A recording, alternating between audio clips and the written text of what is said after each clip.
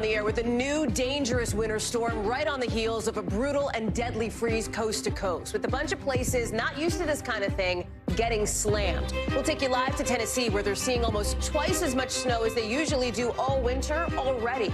Then we'll take you to New York with former President Trump in court before the campaign trail, why a judge threatened to kick him out, and why Mr. Trump said he'd love it. Plus, the investigation into Boeing getting bigger as the feds are looking at how a door blew off that Alaska Airlines flight midair, what the government now wants the company to do. Then, in tonight's original, a closer look at the spike in fires from e-bike batteries that go haywire and what Congress could do about it. And our breakdown tonight on how the 2024 candidates plan to tackle what is the most important issue for voters, their money. A vibe check on the economy and the huge differences between President Biden's plans and his Republican rivals later in the show. Hey there, I'm Hallie, and with the country in the grip of a deadly cold, there's another storm building in what would be a dangerous and potentially devastating 1-2 punch. We know at least 16 people have died from the brutal freeze and the snow this week. A lot of those deaths down south. Because while this weather, of course, is a risk for everybody, some places are more used to it than others. Look at Nashville. Typically, that's a city that sees just under 5 inches of snow the whole year. So far this season, just this winter, it's already at nearly double that already. That's more than Boston, Philly, D.C., New York. You got a big power supplier in Tennessee asking customers to cut back because of so much demand for heat today. Same thing in Texas. And a new storm is already bringing freezing rain and ice to places out west like Oregon. You can see how slick some of the sidewalks are. Look at that. That's a layer of ice right there. In the state alone, around 75,000 people are without power. You've got several school districts shut down as that storm system now barrels across the country with more than 35 million of us under winter alerts tonight. Meteorologist Bill Cairns is joining us with the forecast from Colorado in just a second. Kathy Parks is live for us in Knoxville, Tennessee. And Kathy, we were just saying, in Tennessee, it is a place not used to this kind of cold. 6 people have been killed there as the storm system has moved through. Talk about what you're seeing and the response from the city and the state. Hey there, Hallie. Good evening to you. Yeah, you're absolutely right. Here in the South, especially Tennessee, we're used to seeing snow, but just not this much snow. So we just checked with the weather unit, and over the last couple of days, we got 8.6 inches of snow. Typically, during the winter season, that number is close to 4.6 inches. So we doubled that in just a matter of days. So obviously, when we spoke with folks here on the ground, they were kind of caught off guard. They were anticipating just a couple of inches, but over the past couple of days, they saw the accumulation. They saw the pileup. I can tell you, Hallie, just even driving here, the roads are extremely treacherous. Crews are working around the clock, but they are still playing catch up. A lot of the secondary roads are still iced over, so they're encouraging people to take it easy, try not to be on the roadways if you can, to give those crews ample space to kind of continue doing their thing. Also, classes here across the state of Tennessee, a lot of schools have either canceled for the rest of the week or delayed for the rest of the week. A lot of workplaces have encouraged people to be remote as well. So those are some of the things that are taking place right now. But then adding insult to injury, we're dealing with the brutal cold. Right now, we're in the 20s, but it feels like we're in the teens. And during the overnight hours, we'll probably be in the single digits. So all the snow that you're seeing right now will probably ice over. And then, of course, black ice will be an issue during the overnight hours. Well, so that's the scary part, right, is black ice overnight potentially. But then for so many people, they've got another storm system right on the heels set to bring the same kind of messy mix. Snow, maybe freezing rain. You're going to have that ice issue again before they've even been able to recover from what they're already seeing. Yeah, that's absolutely right. And the thing is, I think the biggest takeaway from the storm, Hallie, is try to be prepared in advance if you can, because like I said, a lot of folks weren't necessarily prepared for this. A lot of the snow shovels, the salt and sand, by the time they were, the snow got here, they didn't have that ready to go. So a lot of folks are still kind of hunkered down in their homes or kind of hoping that the weather will improve for the next couple of days. But the thing is, tomorrow it's supposed to kind of break that freezing mark. But then there is another storm, as you mentioned, that comes right behind it. But obviously, we're here at this park here in Knoxville. It has been packed throughout the day today. A lot of kids don't have school, and a lot of adults actually don't have work. So we had a chance to speak with them earlier today about all the snow. Take a listen. I don't remember it being this much snow, staying this long for 10 years or more, probably. I wasn't expecting this much, especially to see it fall down for so long, you know. So, and then the cold temperatures staying the way they are. So, Hallie, once again, officials are encouraging people to stay indoors as much as possible. Obviously, this week is going to be a tough one because there is another storm system that we are watching tomorrow night into Friday. But fortunately, the accumulation is supposed to be just about a half an inch. Hallie? Kathy Park, that's good news, at least that it's not more than that. Live for us there in Nashville. Kathy, thank you. I want to bring in meteorologist Bill Cairns now, who has made his way out of the studio into Steamboat Springs, Colorado, where it is coming down. Bill, talk us through it as you're out in it. What are people watching for? What should we be looking for next? Yeah, Hallie says back to my storm chasing days. I can't imagine a spot in the entire U.S. where it's snowing harder than this right now. We've already had about 6 to 8 inches since sunrise this morning. The forecast here is for another 1 to 2 feet by tomorrow afternoon. There are winter storm warnings, of course, up for this area, and also avalanche warnings. Yeah, they have levels like 1, 2, 3, 4, 5. Right now, we're at a 4 out of a 5. They call that high. The only very high is after that. So it is dangerous to be out there in the backcountry, but if you're on the slopes where ski patrol's been, then it's good. And they call this champagne powder for a reason, because it's 20 degrees. And it's just like that. We don't get that on the East Coast at all. You know, it's just like the sloppy, messy stuff. So, yes, let me show you at the top of the mountain. This is about 4,000 feet higher than I'm located right now. They call this the Champagne Powder Cam, and this will show us the storm totals from this morning. And right around 8 inches now. This time tomorrow, that should be somewhere between 20 to 30 inches. And this is the storm that's going to move across the country. So let's take you through this. This is storm number 4 in the last 2 weeks. We're now up to 40 million people under either alerts or warnings. And notice the south again, even northern Louisiana, Memphis again, too, Nashville, all through Kentucky. You're under winter weather advisories. So that's the part of the country that we're going to continue to monitor this storm the rest of this week. We're watching all of the snow now. 75,000 people without power in Oregon, by the way, from this storm, mostly from all the ice problems. This storm will be moving through the Intermountain West tonight, and then tomorrow we take this storm and it redevelops in the south, and that's when we're going to have the icy mess throughout the south. And the storm finally ends on the East Coast by the time we get to Friday. And the timing, Hallie, horrible once again for people with kids in school, getting home from work. The heaviest snow will be in D.C., Philly, and New York, right around noon to about 5 p.m. So, yeah, not like a huge blizzard or anything, but the impacts from this storm, it only takes a couple inches at the wrong time of day, as we saw with the last one, for major problems. Yeah, that's exactly right. It's that layering impact there. Bill Cairns, thank you very much. Thank you for being there, getting snowed on today. Appreciate it. Let's take you out east because it is from court that we are seeing former President Trump today, not the campaign trail, at least not yet, with writer E. Jean Carroll's defamation damages trial against Mr. Trump just wrapping up in the last half hour for the day. And let me tell you, there were some fireworks in court with the judge starting to get pretty fed up, it seemed, with Mr. Trump and his attorney at one point telling them, we're going to do it my way in the courtroom. You see the sketches here, no cameras in court, but you've got this trial putting Mr. Trump and E. Jean Carroll face to face as she got on the stand today to tell the jury how Mr. Trump, in her words, ended the world she'd been living in when he called her a liar. But remember, no matter how much Mr. Trump denies what Carroll's saying on the stand, he's already been found liable for sexually abusing her and defaming her. This trial is just about how much money he should be paying her now as a consequence for that. All of it, of course, coming just 6 days away from the New Hampshire primary, where a new poll out today shows him leading by double digits now, 16%. Nikki Haley behind him there. He's taking direct aim at her, going on social media to mock her birth name. You can read it there. We're going to get to more on that in a second with Garrett Hake, who is in Manchester, New Hampshire for us. Dasha Burns is also in New Hampshire, but I want to get to Rahima Ellis first for more on this trial from New York. So what was interesting here, he wasn't on the stand. He didn't have to be in court, but he made sure to show up and make his presence known. Based on our team who was actually in the room, he was doing things like, hitting his hand on the desk, making faces, sighing loudly, etc. Talk about that and the judge's response here and what it could mean as the next, 5, 6, 7 days of this play out. Well, it may continue to be contentious if indeed Mr. Trump continues to be in the courtroom, because today it was so contentious in terms of Mr. Trump doing exactly what the judge had told him not to do.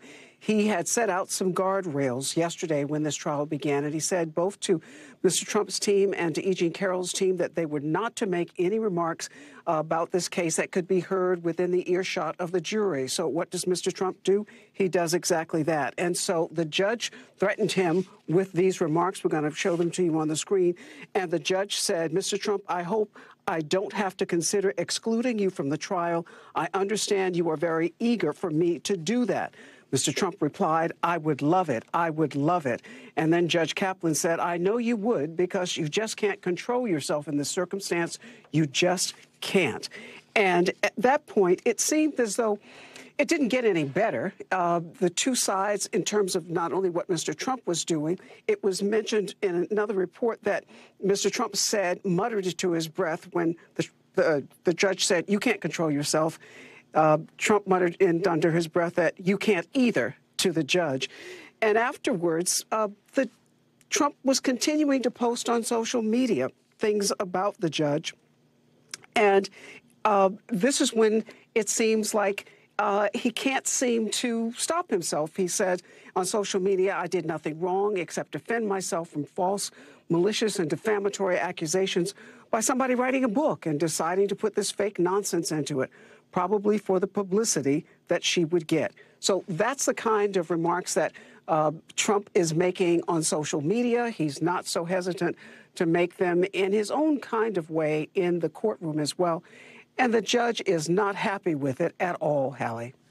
We know that in just even the last, I think, 3 or 4 minutes, Rahima, as you and I have been talking here, the former president has now left court for the day. We know he has headed up to where Garrett Haake is posted up in just a second, and Garrett will get to you in a minute. But first, Rahima, just to talk through sort of the actual case in front of us here, what is your sense of where this goes now? It is expected to be a fairly quick damages trial because, as we laid out, this isn't about whether he did anything wrong. It's about how much he has to basically pay up, right, what the damages will be in this instance. Yeah, as E. Jean Carroll's attorney has been saying, this is about how do you punish him to a point where he will stop making these kinds of remarks. Well, the Trump team is trying to put on some defense of its own, saying that E. Jean Carroll is looking for attention, that for someone who was saying that she did not want to get attention, and for someone who was saying that her life ended as she knew it as a result of the remarks that came from the former president, former President Trump's attorney in the courtroom asked her, well, why did you go on television shows? And why did you do interviews? And at one point, the attorney for E. Jean Carroll objected to these kinds of questions, and the judge sustained them, even asking her at some point, she said she felt unsafe by these threats. And at some point, she was asked by President Trump's attorney, you said you have a gun. Yes. Do you have a license? E. Jean Carroll said no. Are you aware you need a license? At that point, the judge says, don't even start.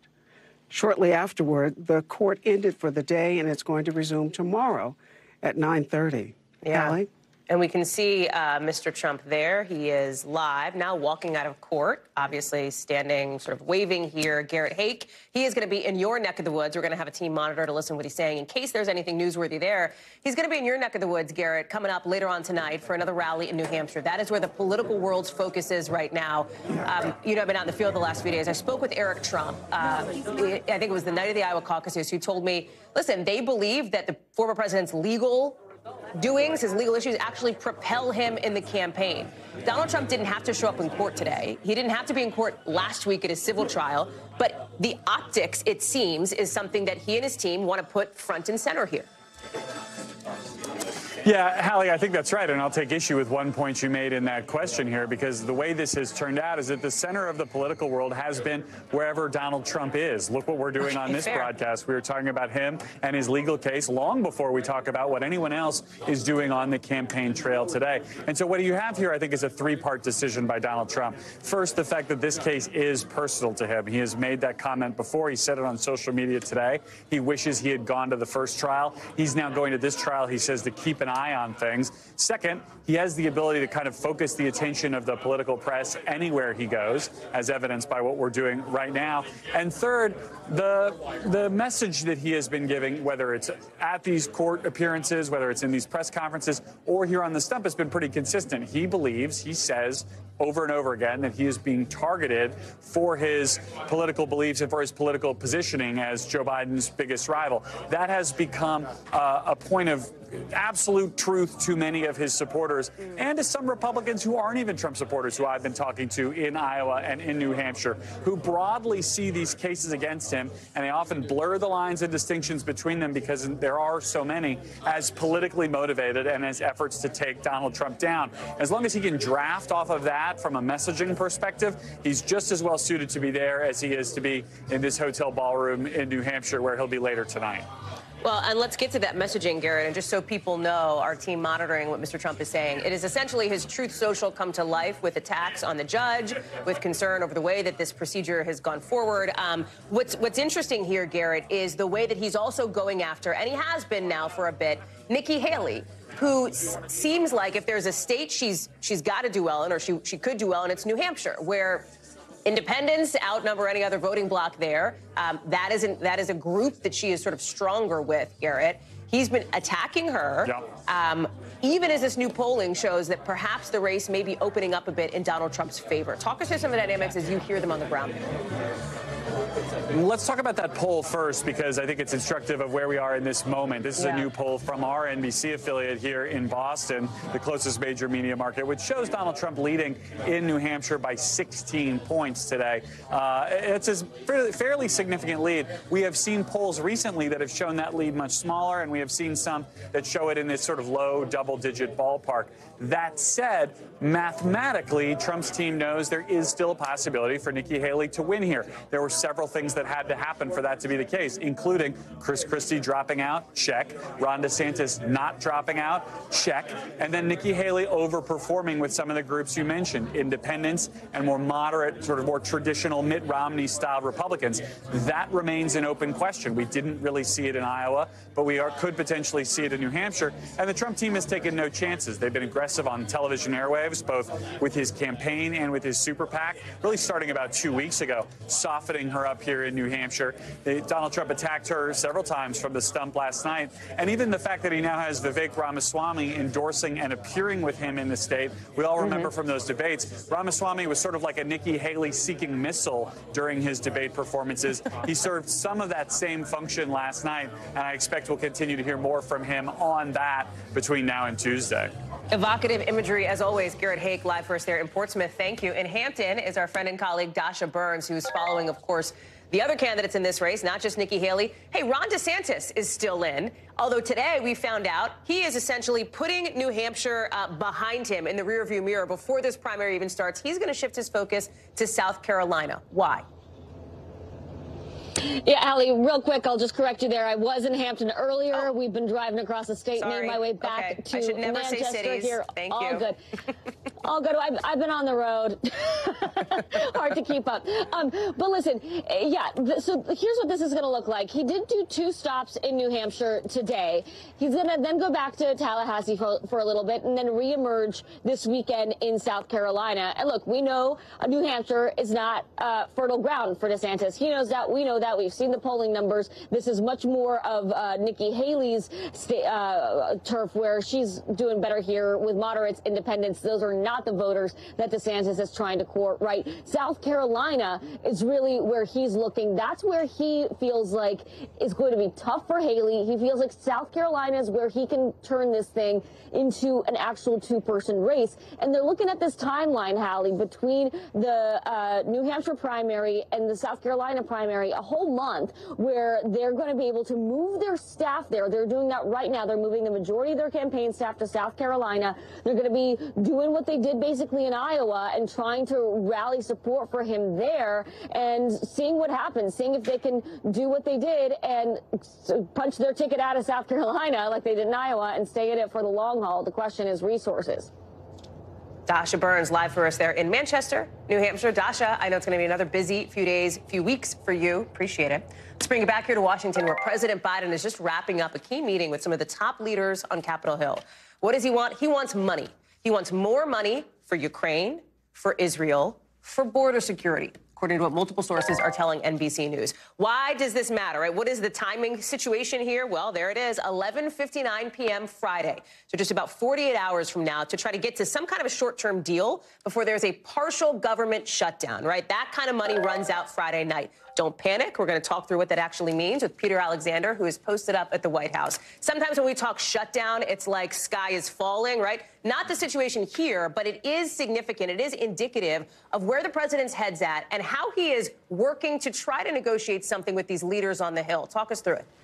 Yeah, that's right. We have two issues here, right? You have the government shutdown on one hand. On the other hand, you have the issue of Ukraine, Israel, and border security. We start with that risk of a shutdown, which would happen at the end of this week. And it feels like deja vu all over again here, Hallie. But this time, unlike those in the past, there isn't that same sense of urgency or perhaps concern that we're facing a government shutdown. Really, that's something you just get from your conversations with lawmakers and with those here at the White House right now. The Senate just last night passed what's sort of the vehicle, the way to get this thing moving toward avoiding a shutdown at the end of this week. Nonetheless, if that is to happen, if they do pass what they describe as a CR, a continuing resolution, this would be the third time since September that they didn't come up with a year-long agreement on how to fund the government. They are doing it just one short step after another. So there's still a long distance to go, but the likelihood of a shutdown this time around appears to be off the table if they can continue at this pace, kicking the can down to March before they may have to revisit it again, Hallie. So because our show, one of the mottos of our show is no lingo, right? CR, continuing resolution, that's the point you're making, right? The kicking of the can down the road.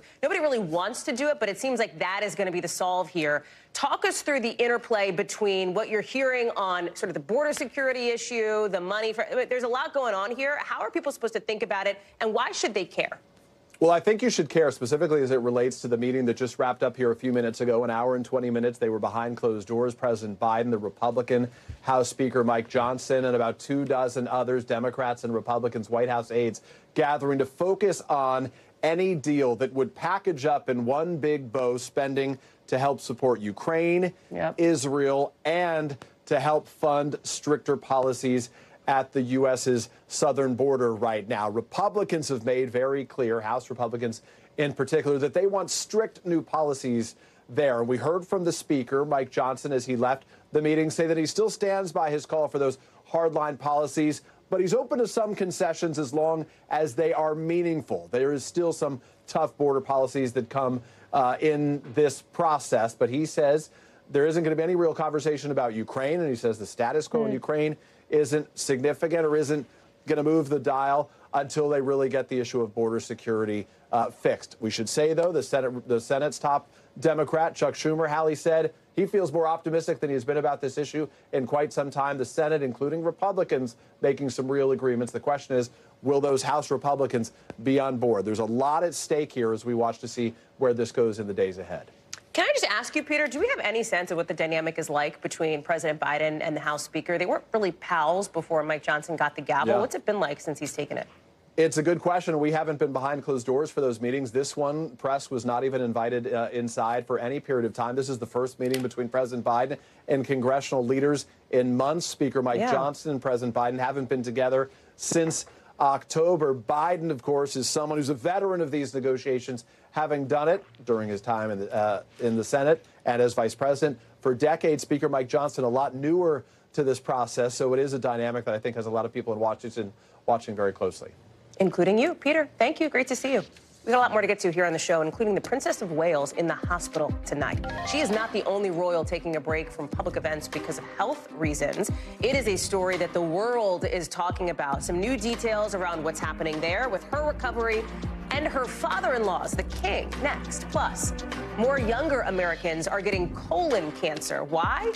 Not even doctors know for sure. We're getting into it.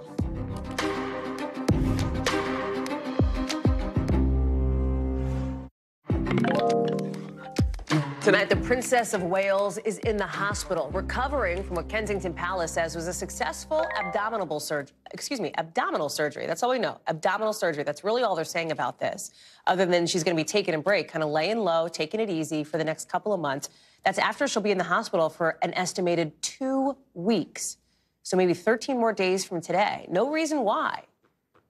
That's it. That's really all they said, is the princess has asked for privacy. News of her hospitalization, news that rocketed around the world today, came just before we learned that her father-in-law, King Charles III, is having a procedure next week to treat an enlarged prostate. Megan Fitzgerald is joining us now. A lot coming out of the royal family here related to health issues, related to hospitalizations. Let's start here with what's happening with Princess Kate, of course, who's married to Prince William.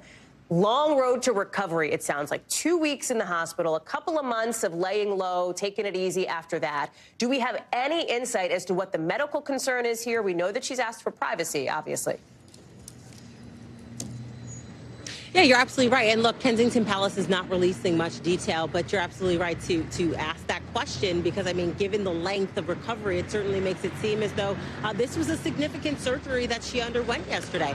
Now, of course, Kensington Palace saying that this was a planned procedure, a planned operation, and that it was non-cancerous and that it was successful. So certainly some good news there, but it certainly doesn't negate the fact that she's going to be spending at least the next 2 weeks behind me in the hospital here recovering.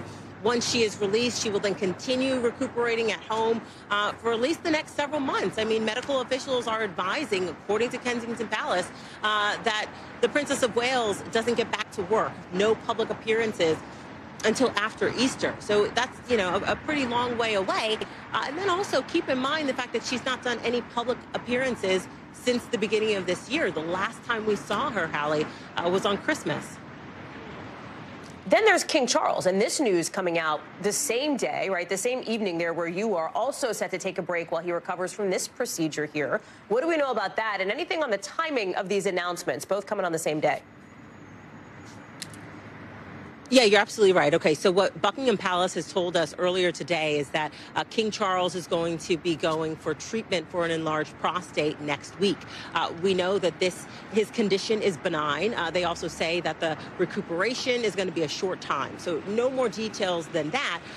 But they also are saying that the reason why the king wanted to be so detailed, descriptive, and go so public with this, he's trying to send a message here. He wants men all across the world to sort of take a look at themselves. If you feel something, if something just doesn't seem right, to go and get it checked. He's trying to send that message.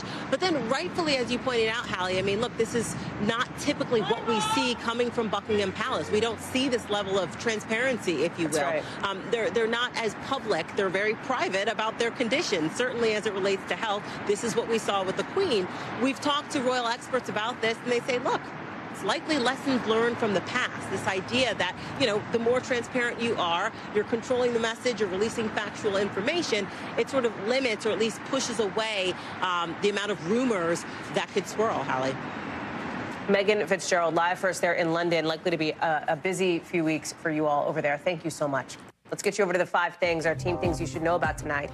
Number 1, a man accused of faking his death and leaving the U.S. to avoid rape charges is denying he's actually the suspect.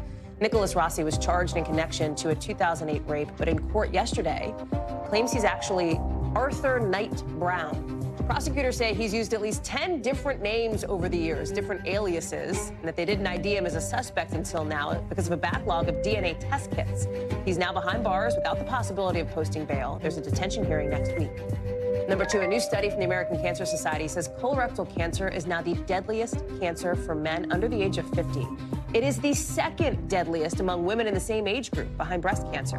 Doctors aren't sure why colorectal cancer is becoming more common, but they say perhaps things like sedentary behavior, people aren't as active, people aren't eating as well, that could be playing a role. Number 3, the White House is out with a new plan to try to cut down on overdraft fees. So basically, if your bank account balance goes below 0, the cost to overdraw beyond that could go down to $3. Right now, those fees can be up to $30 or more. It's part of the administration's push to try to get rid of so-called junk fees. Number 4, the New England Patriots are formally introducing Jerod Mayo as their new head coach today. Youngest head coach in the NFL. He's 37. That is amazing for a 37-year-old. He's also the first black head coach in Patriots history. Number 5, guess who's making a comeback at Coachella this year? No Doubt. Because no doubt Y2K is back. You know this group, Gwen Stefani. Formed it in they split up in 2015. We know that. They had huge hits. I mean, this is like millennial core right here. Super nostalgia for Coachella, for No Doubt, making a big comeback. We'll see what they'll be performing. Let's take you to Ohio now, where some newly released body cam video shows the dramatic moment when police set off a flashbang grenade during a raid in Ohio. The person inside says police were at the wrong house. We're going to show you this video, but we've got to warn you, it may be disturbing. Who is search warrant, come to the door! Police search warrant, come to the door! Dogs, dogs, dogs. Police search warrant! Coming down the stairs! You're good, man. Come here, put your hands up. Okay. You hear glass shattering. You hear a woman screaming as police force their way through the door. The woman says her baby is there, a baby who has a pre-existing condition and is on a ventilator. That 17-month-old was hospitalized the following day, with the mom blaming police negligence. The mayor has ordered an investigation. Valerie Castro is joining us now. And Valerie, we have some conflicting reports here, particularly surrounding the care of the baby. What do we know about what happened, and what are police saying? So, Hallie, from the get-go, Courtney Price, who is the mother of the baby, she is telling police, look, my baby is on a ventilator inside this home. There is body camera footage later on after she's brought out of the house in handcuffs, again telling police that her child is inside the home and on a ventilator. Later, body camera footage again shows everyone inside the home. They're now looking at this baby, assessing the baby, including the mom. And police released a statement saying that detectives, paramedics, and mom were inside the home. They confirmed that the child did not sustain any apparent visible injuries. Now, mom says she was still worried. They went to the hospital, and then the hospital released them. But the next day, she says her baby's not breathing. She calls 911. Again, they go to a hospital. That's when her child is transported to a children's hospital. And she says doctors there tell her that her son is suffering from inflammation to his lungs and irritation around his eyes that they believe could be caused by some sort of chemical reaction. Now, police issued a statement saying that they did use those flashbangs when they entered the home. They say those were only sound and light. They say there was no chemical component to those flashbangs. So in another portion of the statement, they say any allegations suggesting the child was exposed to chemical agents, lack of medical attention, or negligence is not true. But Hallie, Courtney Price doesn't seem to think that's the case. Do we know why police were even at this house in the first place? So the city of Elyria released some police reports and some documents after this all happened, and police say this was an investigation around some stolen firearms. They had a search warrant. They were looking for someone, and that is why they were at that particular home. Price says the person that they were looking for, she got a look at the search warrants. She says the person they were looking for hasn't lived there in more than a year. She says now her aunt and uncle live there. She just moved there last week to stay with them while her baby waits for heart surgery. Again, he's a preemie, and she says he needs that surgery. So that's why she was there in the first place. But as far as she knows, the suspect hasn't been there in quite some time. Valerie Castro, thank you very much. When we come back, the U.S. redesignated the Houthis as a global terrorist organization tonight. When that label will go into effect and what comes with it, is we have some more breaking news from the region.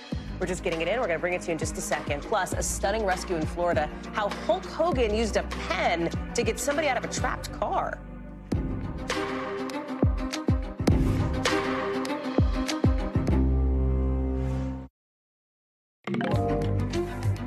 NBC News covers hundreds of stories every day, and because it can be tough to read or watch or listen to them all, our bureau teams have done it for you. Here's what they tell us is going down in their regions in a segment we call The Local. Out of our Western Bureau, the Golden State Warriors are postponing tonight's game against the Utah Jazz after assistant coach Dejan Milojevic died after a heart attack at a team dinner. He's a Serbian basketball legend. He's coached in the States since 2021. In a statement, the team's head coach called Milojevic a relentlessly upbeat person who brought joy to others every day. He was just 46 years old. Out of our Northeast Bureau, a judge is denying a request to dismiss the case against a Marine who put a man in a deadly chokehold in a New York City subway last year. Remember this? Daniel Penny is now pleading not guilty to 2 charges in the death of Jordan Neely after Penny pinned Neely to the ground and put him in a chokehold for 3 minutes. The whole thing caught on camera. Penny's trial is set to start this fall. And out of our Southern Bureau, wrestling legend Hulk Hogan helped a trapped teenager after her car flipped on a Florida highway. He says he used a ballpoint pen to cut a hole in the car's airbag and then get her out. Police say there were only minor injuries from the crash. Just wow. Hulk Hogan posted on social media later saying, "Thank you, God, all is well, even now." Incredible. Listen, we've got some breaking news coming into us here. A U.S. ship hit by a drone strike in the Gulf of Aden today. The latest attack in the Middle East region, with Yemeni armed forces claiming responsibility. This comes right after the U.S. declared the Yemen-based Houthis a terror organization. Its latest move to try to stop all the Houthis' drone and missile attacks on U.S. military ships and on commercial vessels, commercial ships in the Red Sea. The Houthis not backing down, saying they will keep fighting, with the top leader telling the U.S. in a new statement, in his words, "The ball is in your court and you can call us whatever you want." Remember, the U.S. and allies have also been hitting the Houthis with strikes in Yemen over all this. And that new terror label that'll take effect in 30 days brings financial sanctions and penalties to the Houthis. The White House says they're designing these sanctions to try to limit how much this could harm people in Yemen, who are among the world's poorest and hungriest. Elsewhere in the region, the war, of course, between Israel and Hamas ongoing, with inside Gaza much-needed medicine set to be delivered to hostages in exchange for more humanitarian aid. Richard Engel has more from Jerusalem. The crisis in the Red Sea continues to escalate. A short while ago, the Houthi militia, which controls large parts of Yemen, which has already been targeted by the U.S. military on at least 3 occasions, said that it carried out another attack on an American vessel. No confirmation of that strike. In the statement from the Yemeni military, that's how the Houthis describe themselves, they said that they fully expect there to be another American retaliation, but that they will not be deterred. They have already been designated just today as an official terrorist organization. That comes with consequences, making it more difficult for international humanitarian organizations to operate inside Yemen, making it more difficult for Houthi officials to travel, engage in any kind of international finance. Earlier, I spoke with one of the very top Houthi leaders, and he said that despite the terrorist designation, they had been on the U.S. terrorist list, then taken off of it, and now put back onto it again. They said that they will continue to carry out attacks in the Red Sea. They said that they are targeting vessels that are bound for Israel or assisting Israel in its war against Hamas in Gaza, but that other ships are free to transit through the Red Sea and will not be targeted at all. That is something that is disputed by the Biden administration. In the war, ongoing war between Israel and Hamas that has left so much destruction and created so much suffering for the people of Gaza, a deal has been reached and is now in the early stages of being implemented between Israel and Hamas, brokered by Qatar, involving France, to get medicines to the hostages. There are at least, Israel believes, 100 hostages still alive in Gaza held by Hamas and other militant groups. And when these hostages were kidnapped, some of them were injured, some of them are elderly. By now, many badly need medication. So the Israeli government provided the intermediaries detailed lists of the medications that they require. The medications came from France, flown to Egypt. They're being inspected now and will be transferred from an Israeli crossing point into Gaza. For every single box of medicine going to the hostages, according to the deal, 1,000 are to be delivered to the Palestinian people. The inspections are underway. It is a slow process, and it is hoped to be in full swing by tomorrow morning local time. Our thanks to Richard Engel for that reporting. We got a lot more to get to coming up, including some new moves from the FAA tonight after that scary explosion, that scary door blowout, basically, in midair. How the agency is now expanding its investigation into Boeing. Plus, e-bike battery fires. We are seeing more of them across the country, with officials warning that number may not go down anytime soon. The FAA is announcing today it's finished the first 40 inspections of those 737 MAX 9 planes. They're looking at the data, then they're going to look at the rest of the fleet. Remember, MAX 9s are grounded. They are not flying right now because of that gaping hole in the middle of that Alaska Airlines flight.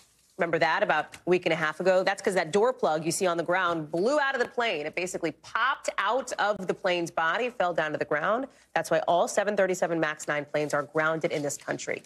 Now, the FAA says today they're paying special attention to the subcontractor that makes and installs these so-called plug doors. Just as we're learning exactly where that part was made, officials aren't saying when they think the MAX 9s are going to be ready to fly again. I want to bring in Tom Costello now. This obviously affects United. This obviously affects Alaska, which fly those MAX 9 planes. Yep. Talk about the timeline to try to get those planes back in the air. Do we have any idea? There is no timeline right now. I think the answer is when they are ready to fly, when the FAA feels they're ready to fly, and the MAX 9 remains grounded. And the FAA is upset at Boeing and is not in any rush to do Boeing any favors whatsoever. The FAA feels duped, if you will. They feel like they've given Boeing plenty of opportunities to clean up their act since the MAX 8 crashes that killed so many people. Then we've had this very serious incident. It could have been fatal, and there's not a lot of goodwill. Let me also draw your attention to what the Alaska Airlines CEO said today, because they also have been very concerned about safety. This is astonishing. Alaska is putting their own inspectors into the Boeing plant to double-check Boeing's work because they don't believe Boeing anymore. I mean, that's astonishing. That's with the FAA doing the same thing. So here's the CEO of Alaska Airlines today talking to passengers. Since Alaska Airlines and the FAA have grounded these aircraft, that means we are canceling between 110 to 150 flights every day. We will return these aircraft to service only when all findings have been fully resolved and meet the stringent standards of Boeing, the FAA, and Alaska Airlines. Bottom line is that's costing these airlines money, right? If you can't fly the planes that you buy to carry passengers, these planes are sitting empty. They've got to cancel flights. This is impacting them as well. So you now have got Boeing under pressure from a lot of different fronts, from the government, from its customers here. What are they saying? First of all, I would call this the most serious reputational harm that's been done to Boeing maybe ever. I mean, I think it's even more than the MAX 8 because it's on top of the MAX 8, right? After they promised they'd do better. And, oh, by the way, there's Spirit Aerosystems, which actually designs the fuselage. That's correct. Yeah. They are the ones who produce the fuselage with that door plug. And the NTSB chief told me today, in fact, that was made in Malaysia by Spirit Aerosystems, a subsidiary in Malaysia. All right, so Boeing's CEO went to Spirit today in Wichita to talk to the entire workforce. And here's what he said. Let me just draw your attention to the last 3 sentences there. He says that we're essentially, in every way, we are going to learn from it, the event, and then he says we're going to apply it to literally everything else we do. Make no mistake about it. He is trying to send a message to the Spirit team. We are all one team.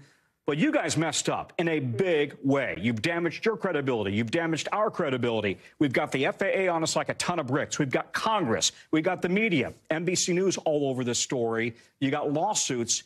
This is exactly what they did not need, and it is very serious. Do you see a broader domino effect on the supply chain at all because of this? Well, I think that there are serious questions, and these have been raised for a long time, by the way, in the Wall Street Journal, the Seattle Times, the New York Times, about the supply chain that Boeing has turned to. They want to streamline everything, cut costs. They often turn to the cheapest supplier they can to cut costs. And whether this has been a good tactic. Listen, Spirit has had many problems over the years. They've drilled a whole bunch of holes in the fuselage that were not even needed. So the pressure now was on Spirit, and then ultimately Boeing's responsible. This is a Boeing product. Tom Costello, we're so glad to have you on top of the story. And we are so glad, by the way, thank you for the last couple of days. As I've been in the field, we love seeing you here on the show. Oh, you kidding me? This was nice and warm and cozy. Did you get your coffee yet? I was very jealous. Thank you. Tom Costello, appreciate you. To tonight's original now is some in-depth reporting on a topic we've been watching. And listen, you've probably seen some videos like this one, right? E-bike batteries bursting into flames. The aftermath here, you see, some of those fires have been deadly. And officials say they're now going to try to do something about it. They've been trying, but this week, you've got people from all across the country here in Washington to push for more regulations on e-bike batteries. They've seen more of these fires, more than 260 in New York City last year alone, according to fire officials. Jake Ward takes a closer look. In New York City's Chinatown, a raging fire killing 4 people. I step out, I see the e-bike store. It's on fire. The cause? Lithium-ion batteries used to power e-bikes, setting this building housing a bike shop on fire, according to the New York City Fire Department. The sheer volume of fire is incredibly dangerous. Months later, e-bike batteries igniting another fire in a Bronx apartment, killing a 93-year-old woman and hurting 9 others. Fire officials say they found an e-bike near the door. And this month, New York's fire department releasing this video, saying it took just 2.5 minutes for a fire from an exploding battery to consume another e-bike shop. It's a rising issue in New York City, where some 65,000 e-bikes zoom through the streets, the transportation of choice for many delivery workers. Firefighters responding to 267 e-bike battery fires last year, up from just 30 in 2019. And deaths from e-bike fires tripled from 6 in 2022 to 18 in 2023, according to FDNY data. And it's not just a New York problem. Fires from California to Florida, alarming officials and sparking regulations. A U.S. electronics safety company says those e-bike fires are probably a result of cheaply made batteries that might not comply with U.S. standards. These app companies have caused the demand for deliveries, and particularly fast deliveries, to go up, along with, a very cheap supply of these from overseas that are not manufactured appropriately or safely. The FDNY commissioner spoke to us from Washington, D.C., where she is pushing lawmakers to join New York City in banning uncertified lithium-ion batteries. So if these batteries can't get here, they really can't be sold within the city or the state. So we want to see the federal government mimic what we did in New York City. The city is also looking for other solutions like fast-charging bike docks, battery swapping, and an e-bike trade-in program. But advocates for delivery workers say it is just the beginning of what's needed to make e-bikes and the people riding them safer. What we want to see is all the state and the federal government to step up, to think about how we can expand these type of programs for other New Yorkers. Jake Ward is joining us now. Jake, we're so glad to see you. And I have to sort of disclose here, as an avid e-biker myself, I'm super interested in this. And I think a lot of people are. We've seen e-bikes, as you point out, explode in popularity. But it's not just the bikes. These batteries are in, like a lot of things, right? That's absolutely correct. And Hallie, what we're looking at is a technology that is in many cases far out in front of the solutions that we need to put fires out when they take place. We've seen this in, Tesla vehicles and other electric vehicles where once they catch fire, in some European cities, they've had to deploy special tractor trailers filled with a special fluid, basically lift the burning vehicle into the air and drop it into this. The amount of water you have to put on one of these things when they catch fire is incredible. And that's true even down to the scale of something like an e-bike. Now, the e-bike that you own, Hallie, and that presumably those watching would own, fall under the kind of regulations that we would expect. They meet a certain certification, all of that. The problem here, and this is something that both Grubhub, Uber, DoorDash all say they're working on, is this idea that we need to make a law that makes it possible that people get paid enough to actually own the right kind of e-bike, the way you and I do, and that laws are passed to ban the flow of uncertified batteries into the country, Hallie. Jake Ward, thank you so much for bringing us tonight's original. Appreciate it. Still to come here on the show, how each of the 2024 candidates says they plan to handle the economy, the biggest issue that matters to people, their money, right? With a new warning now from the head of the nation's biggest bank.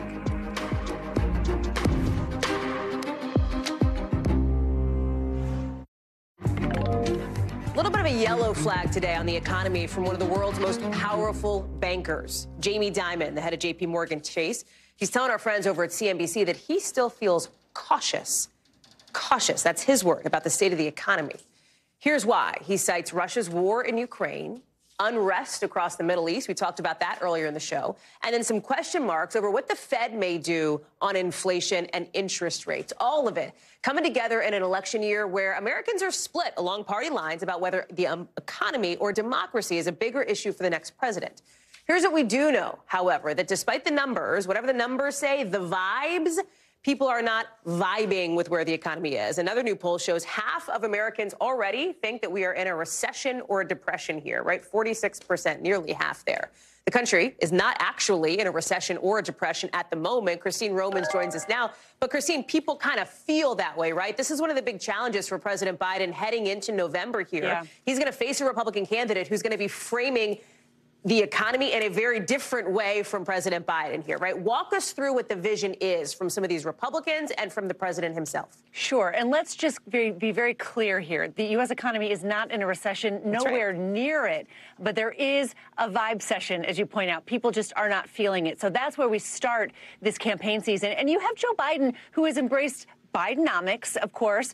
Look, he wants to maintain the Federal Reserve's independence. He wants to keep some of those tax cuts from 2017 from the Trump tax cuts, but he wants to raise taxes on rich people and some companies. And he says he will not touch Social Security. And that, I think, is going to be the third rail of American politics. I think you're going to be hearing an awful lot more about that in the weeks and months ahead.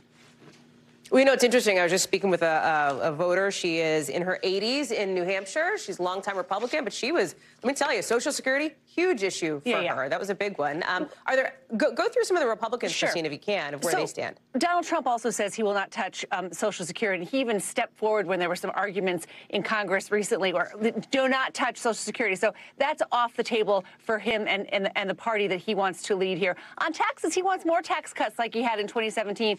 And he won't say it, but he has pressured the Fed as president in the past. So you could see the Fed, which is an independent agency, of course, coming into, you know, under pressure from him if he were president again. Nikki Haley, she also says she would pressure the Federal Reserve. She wants it to focus more on the stability of the dollar. She wants more tax cuts, and she is suggested she would like to eliminate the SALT, that state and local tax deduction, completely. She says it favors the rich.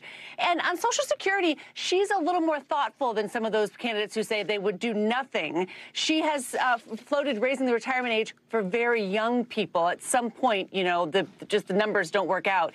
And this is where Ron DeSantis is, right? Putting pressure on the Federal Reserve. I think you can expect that.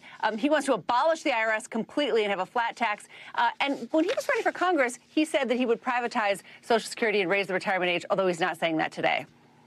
When do you think, Christine, and thank you for that, because that's a super clear sort of look at some of the big issues for people economy-wise. Let's go back to the vibe session thing. When might the vibes match the numbers? Like, what's the sense of things? Because unemployment is low, inflation is slowing down, wages are up. Like, what is the disconnect? So it's starting to happen now. We had a University of Michigan Consumer Sentiment Index that was improving, quite frankly. You had retail sales this week that were strong, so people are still spending. So one after another, we're starting to see that loosen up just a little bit as inflation has come down from its record highs. So that Michigan number, you can see improving there. And then overall, it really depends, too, on what your politics are. Republicans under a Democratic president tend to feel a lot worse about things than Democrats do at the moment. So there's also a partisanship thing that you can see happening here based on who's in office.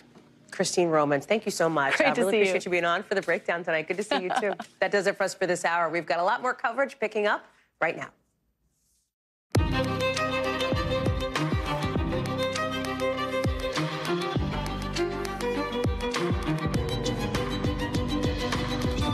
We are coming on the air with a new dangerous winter storm right on the heels of a brutal and deadly freeze coast to coast, with a bunch of places not used to this kind of thing getting slammed. We'll take you live to Tennessee, where they're already seeing almost twice as much snow by now as they typically do all winter. Then we'll take you to New York with former President Trump in just the last hour, talking about his pretty contentious day in court. He says the judge, what he says about the judge, and why the judge seems to be also telling Mr. Trump, you might be kicked out. Plus, here in Washington, President Biden and congressional leaders have 2 days left to stop a government shutdown. Some of the details we're getting in just the last hour, plus where border talks stand moving forward. And the shocking new body cam footage our team is getting of a police raid in Ohio that led to a baby in the hospital. A lot of questions and conflicting reports on this story. We'll explain why the mayor wants a new investigation tonight. And Princess Kate, set to be in the hospital. She's there tonight, maybe for 10, 14 more days. Few details on the procedure that could keep her away from her royal duties for months. We're live from London later on in the show. Hey there, I'm Hallie, and with the country in the grip of a deadly cold, another storm is building in what could be a dangerous and potentially devastating 1-2 punch. We know at least 16 people have died from the brutal freeze and the snow this week. A lot of those deaths down south. Because even though this kind of weather is a risk for everybody, there are some places that are more used to it than others. Nashville, not used to it. Typically, it gets just under 5 inches of snow for the whole year. So far this winter season, it's nearly double that already. More than Boston, Philly, D.C., New York. A big power supplier in Tennessee wants customers to cut back tonight because of so much demand for heat right now. Same deal down in Texas, as you've got a new storm already bringing freezing rain and ice to places like Oregon. You can see how slick some of the sidewalks are. Look at that layer of ice there. In Oregon, about 75,000 people are already without power. Some school districts are shutting down as that system barrels across the country, with more than 35 million of us under winter alerts tonight.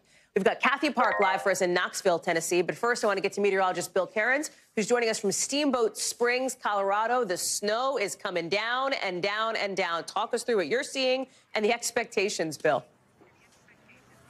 Yeah, so this is storm 4 in 2 weeks. I mean, this has been an incredible stretch of winter. I mean, remember December, everyone was like, where's winter? And all of a sudden, it's just like, bam, smacking us in the face. Here in Steamboat, we've had 75 inches of snow since January 5th. We've had 8 inches alone already today.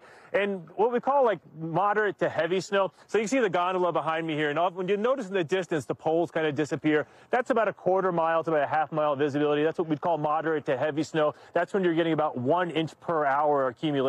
And that's when it gets a little difficult for people to keep up to it on the roads, especially the road crews in many areas. And this is the storm that's hitting here now that knocked out that 75,000 people without power in Oregon because of the ice storm. There's about 12,000 people in Washington State because of the ice also. And that storm is now going to travel across the country. So let's track that and let's kind of let you know who is going to be at risk. Yeah, I know you said 35 million alerts. Hallie, we just added another 5 million. We keep getting higher totals because this storm, as it moves east, anything in the white there is winter weather alerts. That's not a warning, that's an alert. That means you have winter weather heading your way. But when you see it's in Louisiana, Memphis again, Nashville, all of Tennessee, a good chunk of Kentucky is going to get snow out of this. This is going to be slick for your Thursday night. And then finally, this will get to the East Coast on Friday. So the storm now, it's come through the Northwest. It's going to come through the Rockies tonight. Where I'm standing right now is going to get another 1 to 2 feet of snow as we go through the night. Great for everyone like me that's skiing here this week. But for people trying to get here, it's going to be very difficult. And the avalanche concerns are also a problem, not just in this region, but, you know, we saw what happened 2 weeks ago there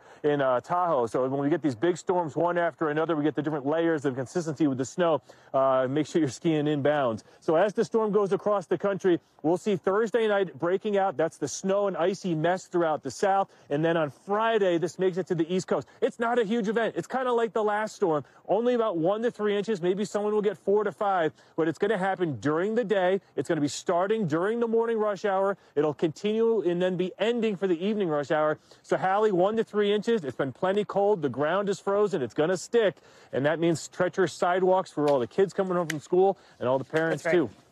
Let me just acknowledge, too, because you're in front of the gondola there at Steamboat. I've never been there to ski. Amazing for skiers, obviously, right? Like, they want to see the powder coming down. Yes. But and while it's fun for, like, the right occasion, as you point out, the right time, when you have the right gear at the right moment with the snow, the real concern, as you're pointing out here, Bill, is timing if you're not ready for it, especially when it's coming right behind this other system that has just crippled such huge parts of this country.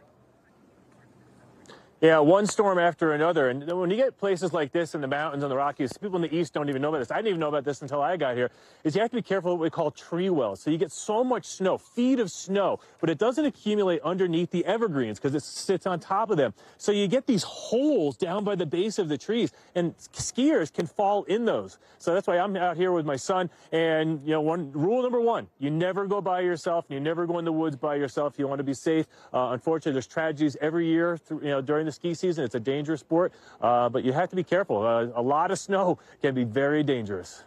Bill Cairns, thank you very much. I appreciate you being out there in the elements for us tonight. Kathy Park is live for us in Knoxville, Tennessee. And Kathy, talk about what you have seen here with the low temperatures for so long in a place like the state of Tennessee, which, yeah, they see some snow, not this much, not typically.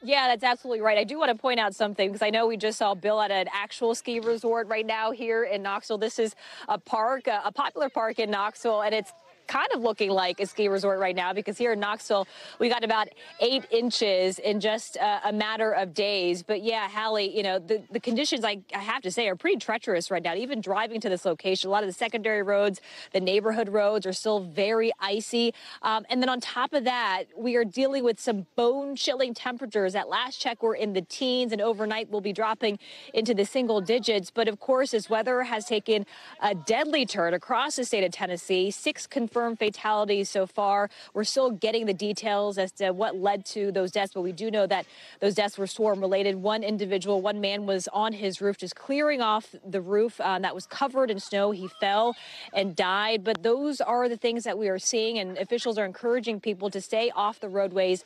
If possible, crews obviously are working around the clock to kind of clear up the roadways, but obviously still a lot of work ahead.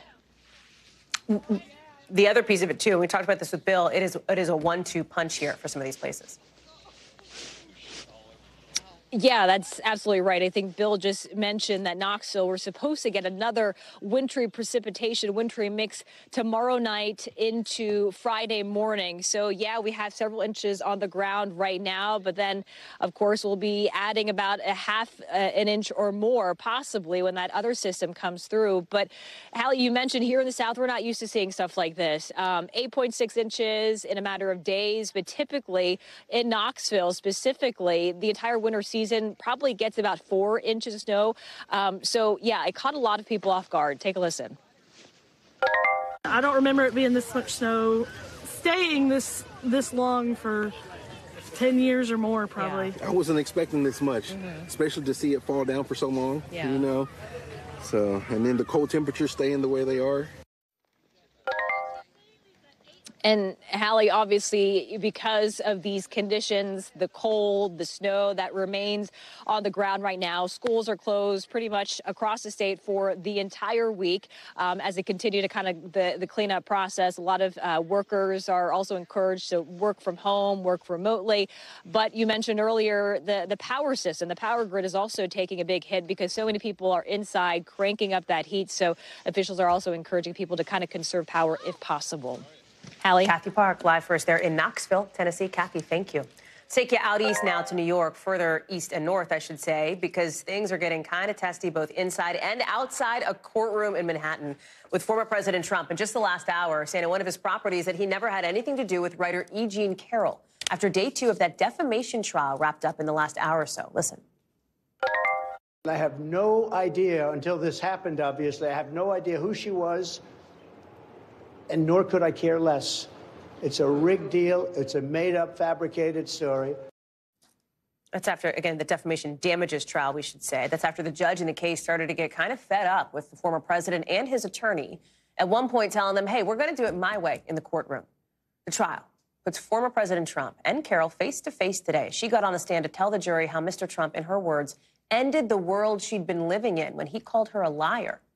Now, remember here, no matter how much Mr. Trump denies everything Carroll's saying on the stand, he has already been found liable for sexually abusing and defaming her. This trial is only about how much money he now needs to pay as a consequence.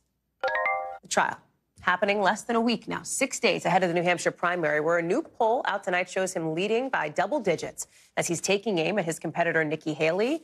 He is mocking her birth name. He is attacking her in a variety of ways. We'll get to more on that in a second with Garrett Haake, who's in Portsmouth, New Hampshire. Dasha Burns is also on the campaign trail in Manchester. But let me start with Rahima Ellis to talk about that trial from New York. It is not just his political competitors he's attacking. It is also the judge in this trial, Rahima, as we've seen in just the last hour or so. Talk us through it.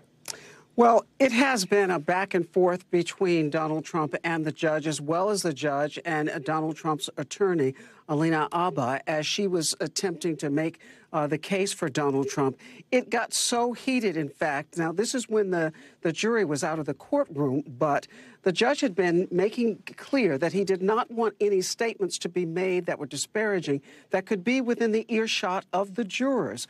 Well, the president, as you pointed out, he was mumbling. He was making remarks. There were times that things that were being said, according to the attorney for E. Jean Carroll, that just were inappropriate. So at some point, take a look at this. The judge said to Mr. Trump, I hope I don't have to consider excluding you from the trial.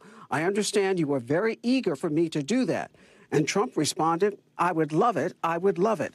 And Judge Lewis Kaplan says, I know you would because you just can't control yourself in this circumstance. You just can't. And then Trump was reportedly heard muttering later, you can't either, in terms of referring to the judge. It is an interesting back and forth. And all of this, as you point out, is about trying to stop Trump from making disparaging remarks about E. Jean Carroll, which he keeps saying that he doesn't know who she is. On his Truth Social media post, he said this, I did nothing wrong except defend myself from false, malicious, and defamatory accusations by somebody writing a book and deciding to put this fake nonsense into it, probably for the publicity she would get. That's also the kind of thing that his attorney was attempting to elicit from E. Jean Carroll on cross-examination. She was asking her about, well, why did you go on television and do interviews? Why did you do newspaper interviews if you were so afraid for your safety and if there were so many threats, death threats, etc., threats of harm to you and even threats of rape to you? She went on to say that as an 80-year-old woman, she felt that she needed to speak out about what had happened to her and that she was not going to be silenced. She had a right to say what was on her mind and to tell what had happened to her because it had gone on for too long. Hallie? Rahima Ellis, live for us there in New York. Rahima, lots to cover on that front. Thank you. Garrett, let me bring you in now because there is obviously a political component to this as well. He is going, the former president, from court to the campaign trail to the room where you are now, 6 days to the New Hampshire primary. We know, and we have seen in the numbers, that his legal issues actually mobilize his supporters, his loyal supporters. That seems to be the dynamic right now in the primary. Question is what happens in a general. Yeah, and I think it's going to remain an open question until we get that far, Hallie. Although I will say, just from my conversations, non-scientific with Trump supporters, I think there sort of are two different schools of thought. There are Trump supporters like the kind of folks who wait for hours to come to rallies like this one, for whom he can do no wrong, and even a conviction in one of these cases. I'm thinking like the election interference case or the classified documents case, more so than the one we're talking about today. For them, that would mean absolutely nothing. But, you know, I interviewed two Trump-supporting gentlemen today here in Portsmouth, New Hampshire, who both told me that if he was convicted of something, they would think twice about this, that that's a different set of facts than what they feel like are political prosecutions, political investigations up till that point. And Trump himself seems kind of broadly aware of that dynamic when he talks about even the makeup of the electorate here in New Hampshire, like he did a short time ago. Listen to what he said about this race. I think we'll do there maybe similar to what we did in Iowa. The difference is that in New Hampshire, they allow Democrats to vote for whatever reason in the Republican primary, and they also let independents vote in the Republican primary. So that is a big difference. Hallie, the funny thing about general elections is they let Democrats and independents vote in those too. And I think you hear Donald Trump kind of grappling with the changing electorates that he might face, not just this Tuesday, but in November when or if he becomes the nominee again. Yeah, that's right. And to the point that you're making, independents can also vote in New Hampshire in the primary there. And some new polling out in just the last couple of minutes has some interesting dynamics here, specifically when you get into undeclared voters in this. Nikki Haley is leading former President Trump there by double digits. But here's the thing, Garrett. She would have to be to try to do as well in New Hampshire as she wants to. Like, if those numbers were inverted, that would be a huge warning sign for Nikki Haley. The question is where independents will go from her, as well as that sort of sector that people call never Trumpers in New Hampshire as well. Right, and this becomes part of the problem. And if we can nerd out on poll data for a minute here, if you look at further into that same poll, where she leads him on undeclared voters, his lead is twice hers among Republicans, self-identified Republicans in that same poll. And so this is always the challenge with a poll of the New Hampshire primary, is figuring out exactly how big the universe of undeclared or independent voters will be. Is it 30% of the people who turn out? Is it 60% of the people who turn out? There are different models and different theories of that case, and in that question may lay the answer of exactly how close this race is between Nikki Haley and Donald Trump in this state. But whatever that number is, it tells you the problem that Nikki Haley could face beyond New Hampshire when you get to states like South Carolina, when you look at the caucus in Nevada, which is a party-run exercise there. All of a sudden, you're dealing with that pure Republican electorate again, and the numbers shift back in Donald Trump's favor. So it could be a mirage. It could be an opportunity for Nikki Haley. The beauty of all this is we don't have to wait long to find out, Hallie. Voters will be voting not too long from now. Garrett, thank you very much. Dasha Burns is also following, by the way, the other candidate who is still in this race, Florida Governor Ron DeSantis, although he is not still in, he's not going to be committing to New Hampshire, I should say. He is really putting a lot of his eggs in the South Carolina basket here. He had invested a ton in Iowa. That was a state where he thought he was going to do very well. He came out in that second place finish there, distant, of course, second to Donald Trump. What's the vibe in South Carolina? What advantages do they see in making that move? Why is that happening? Well, because New Hampshire is just not his state. As Garrett just laid out there, because of this large number of independents, these moderate voters, this is not the voter base that Ron DeSantis does well. And South Carolina is a different story. It is Trump country, but throughout this race, that's exactly where he has sort of tried to pivot. He's tried to chip away at that Trump base with his more conservative messaging. And so he feels that that is where he could not necessarily outmatch Trump, but where he could outmatch Nikki Haley. And they like the timeline that they see here, the month that they will have between the New Hampshire primary and the South Carolina primary to really get their ducks in a row there, to rally support on the ground, to create an operation similar to what they did in Iowa. Of course, they don't have the full amount of time there, but they do have a good amount of lead time to try to get their boots on the ground and do some serious work in South Carolina, where they think they could turn this thing into a two-person race because that's Nikki Haley's home turf. And they think if you can't win your home state, that's going to be difficult to surpass, right? How do you keep moving forward if you lose your home state? The advantage for Florida Governor Ron DeSantis is that Florida is a little bit later on in the primary timeline, so he's not doing so hot in that state, but he's got a little bit of ways to go before he gets to cross that bridge, Hallie. Dasha Burns live for us there in Manchester. Dasha, thank you so much. We'll talk again soon. I know. Let's bring you back here to Washington, where President Biden, in just the last maybe 90 minutes or so, is wrapping up a pretty key meeting with some of the top leaders on Capitol Hill. He wants more money for Israel, for Ukraine, for border security, according to what multiple sources tell NBC News. We're actually just getting the readout here, too, which is readout DC speak for like the debrief on how the meeting went. And in it, the White House says that President Biden underscored the importance of Congress making sure that Ukraine gets the resources it needs. Separately, parallel track, there's also this potential for a government shutdown on Friday. Should you be freaking out about that? No, probably not. We're going to talk about why in just a second with Kelly O'Donnell, who is live for us, I believe, outside the White House. Yes, outside the White House, Kelly. I never know. North Lawn, you know, a little bit further. Kelly, let me start.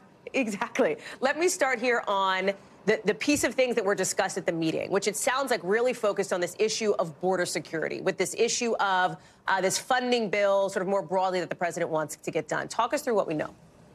Well, the focus on what was most important in the meeting also depended on which party of leaders came to the table, right? So for President Biden and the Democrats, his focus was on the necessity, in his view, that Ukraine has to be funded, that is a risk to NATO and our alliances there, and an opening for Russia if the United States does not maintain its support. As you know, Republicans, especially those from the House side coming to this meeting, really want to talk about the border and then get to some of the other issues. So that's part of it. But the meeting itself is noteworthy, Hallie, because we haven't seen many occasions where the president and now Speaker Johnson have been in the same room. We've not seen any visuals of that yet either, but they were meeting. But it went beyond the four leaders of both parties in both chambers to also include top committee representatives, the chair or the ranking of the specialty areas, so intelligence and foreign relations and so forth. Plus, from the administration side, some of the intel people. So the intention from the White House was to provide some insight in a classified way and non-classified about what they believe Ukraine needs. For Speaker Johnson, he is saying he is willing to listen to those things, that there are issues they can deal with, but unless or until there is action on the border. We also understand that the president is indicating that he, too, believes there needs to be work done to, they call it the challenges at the border, but there's an acknowledgement that there needs to be work done here. So the Friday deadline you correctly referenced is one of those where there is a plan to get the budget for another month or so, and all the systems seem to be that would likely extend.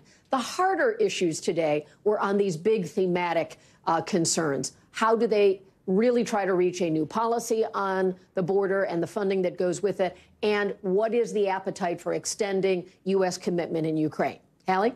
I'm so curious, Kelly, and you referenced this, that we really haven't seen President Biden and Speaker Johnson face-to-face a ton since Johnson took that speaker's gavel at the end of last year. The relationship between a president and a Speaker of the House matters, right? We saw it just in the last administration between former President Trump and then Speaker Nancy Pelosi at a low point, of course. Do we know anything about the dynamics between these two here? Because it will be telling, not just in an election year, but, of course, moving forward. For policy, not just politics, I should say. Yes, we don't. And clearly there's always politics there, but they're also both constitutional officers who have to keep the government going and find ways to work together. So we have not seen, and when I say that, I mean there are no public images of the president and Speaker Johnson together. There was not coverage of this meeting today. There is not coverage of every meeting, but certainly important meetings. There's a newsworthiness there, and so we've yet to see that. Speaker Johnson and others were invited to come out to the cameras on the outside the West Wing, as you know, at the stakeout location, and he did make some comments. And now lawmakers are continuing to talk back on Capitol Hill, and the White House is giving us information through the readout, as you pointed out, which is sort of a nice way of describing the themes of the meeting, meaning they put it in the best possible context and the best possible emphasis from their point of view. So the relationship matters, and can they go forward and actually get something done? Now is one of those points of being tested. You will let us know, Kelly O'Donnell. I know. Thank you, friend. Good to see you. Appreciate it. Still ahead here on the show. A lot more to get to from overseas, because you've probably already heard about these health scares for the royal family. We'll tell you what we know, what little we know about why Princess Kate is not expected to be in the public eye until after Easter, and the procedure just scheduled for her father-in-law, the king. Plus, members only, the new system Costco's testing out to try to crack down on card sharing.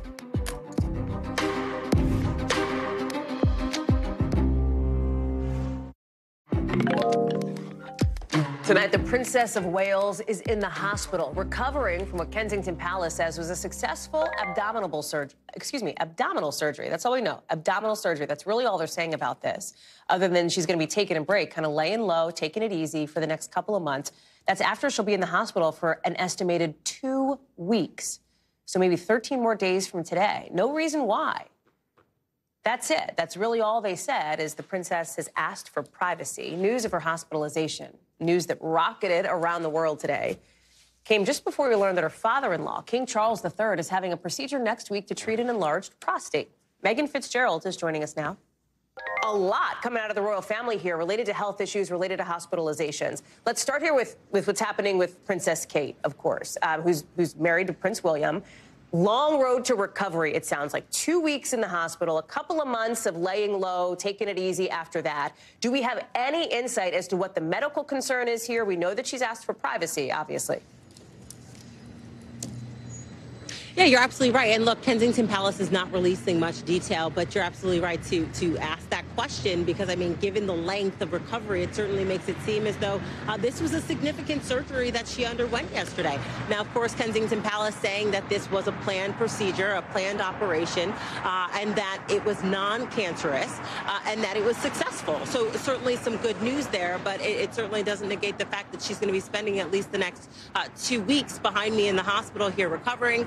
Once she is released, she will then continue recuperating at home for at least the next several months. I mean, medical officials are advising, according to Kensington Palace, that the Princess of Wales doesn't get back to work, no public appearances until after Easter. So that's, you know, a pretty long way away. And then also keep in mind the fact that she's not done any public appearances since the beginning of this year. The last time we saw her, Hallie, was on Christmas. Then there's King Charles, and this news coming out the same day, right, the same evening there where you are, also set to take a break while he recovers from this procedure here. What do we know about that, and anything on the timing of these announcements, both coming on the same day? Yeah, you're absolutely right. Okay, so what Buckingham Palace has told us earlier today is that King Charles is going to be going for treatment for an enlarged prostate next week. We know that his condition is benign. They also say that the recuperation is going to be a short time, so no more details than that.